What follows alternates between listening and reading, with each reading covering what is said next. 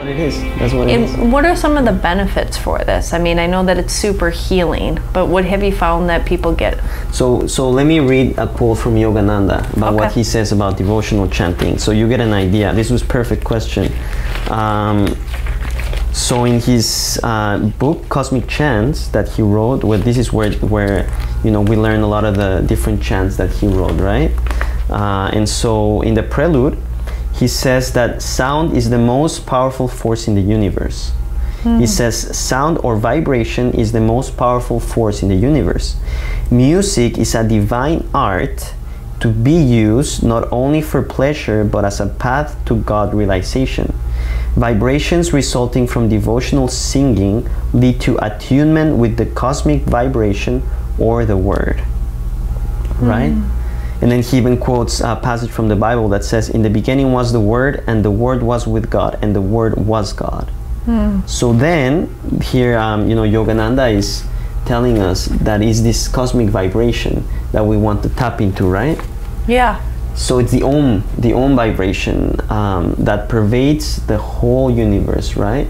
And Guruji says that was the creative force that Spirit used to project the universe, to bring the universe into manifestation. He had to use this powerful force, this powerful energy, right? Which is energy, because we're energetic beings, right? Everything's energy. Yeah. So then this Om vibration is the primordial sound, the primordial energy. So then with the chants, with the devotional chanting, we are using this primordial Om vibration to put us back into harmony. To put us back into harmony, exactly.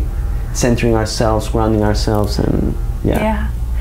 And I guess that, like for those that haven't really fully experienced this or dived in, I mean, I'm sure at certain times that you listen to different songs on the radio and things like that, and you're brought into different states, different energies, different emotions, different vibrations. And so, it is super powerful. And even on the scientific level, there's these really cool things. You probably Google on YouTube, YouTube search, but where sand's laid out and different music is played, and the sand will actually start to form into almost like snowflake sacred geometry type of and it's the vibration actually causes the sand to part, but it parts in these ways. But that's like what it's doing to our body. If we're molecules, if like our cells are like molecules of sand, right? Or the vibration, we're having this different effect. So I think that it's really